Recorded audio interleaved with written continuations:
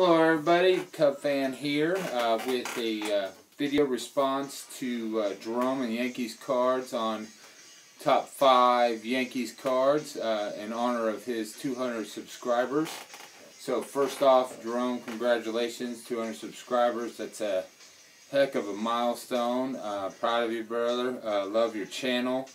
Love your content. Your Yankees collection is just absolutely ridiculous. One day when I grow up, I hope my Cub collection is as good as your Yankees collection, because it is. I mean, it is sick, brother. So let's get right into it. I'm sad to say there are no Aaron Judge cards on my top 5 Yankee cards. Just because little thoughts on Aaron Judge is I like how popular he is right now, and I think he's gonna be a stud, but I think he's going to fall kind of in the lines of Adam Dunn, that he's just going to be a big bat and a big hitter, and he's going to be good for a couple of years, but you know, he might flirt with the 400 home run club at some point, but I don't think he's going to be much more than that. I don't know, I could be wrong, but that's just kind of my opinion. So Judge did not make my list, but who did? Number 5, the Yankee captain, Derek Jeter. This is his 93 Topps rookie card. Just a sweet card. It's, in my opinion, it's kind of an iconic card.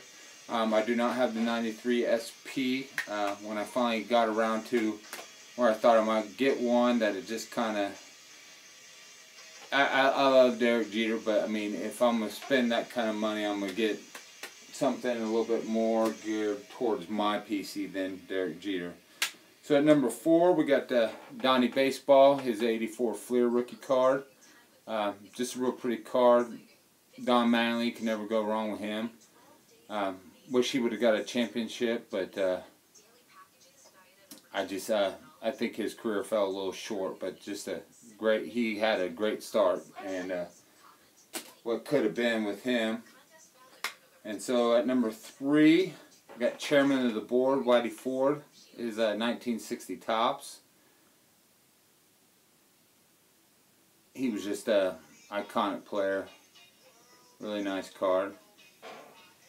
And then if you're gonna have a Yankees list, you gotta have Mantle. And I don't have a great Mantle, but I absolutely, this is one of my favorite cards in my collection, and my wife actually bought it for me. But it's got Mantle, Mays, and Killebrew. I'm trying to get the, don't want the shine in there, so you guys can see it. But I absolutely love this card. 68 Topps. And it's got 3 iconic players, Killebrew, Mays, and Mantle. Just awesome. And then number 1 is, I've mentioned this card in my top 20 cards in my collection, and this is the 60 Roger Maris. And the story behind this was when I was deployed to Iraq, you know, conversing with the wife through emails and stuff like that, I told her, you know, I admitted that, you know, that I just, one of the things I missed was I missed normalcy. I missed the mundane things, and I missed, like, sitting in my room, going through my cards and stuff like that. So my wife went out knowing what I like, and she got me this card. And I mean, it's not, it's a nice card. It's a 60 Roger Maris, but I mean, there's nothing absolutely fantastic about it. But the fact that she went out and she picked this up, she went to the card shop and she picked this up and she sent it to me, and that just meant the world to me. And that was like the first time that she and our marriage, which is, we are celebrating 16 years today as our anniversary, but she took, you know, she went out and did it on her own and went out and got this card for me, and that was the first time she had done that. And she's done it several times since then, but this card always traveled with me. Anytime I deployed or anytime I went overseas or anything like that, this card went with me, because this was the card she got. And with me being the huge Cubs fan I am, and the Cubs collection I have, this is my most prized card in my collection because of her.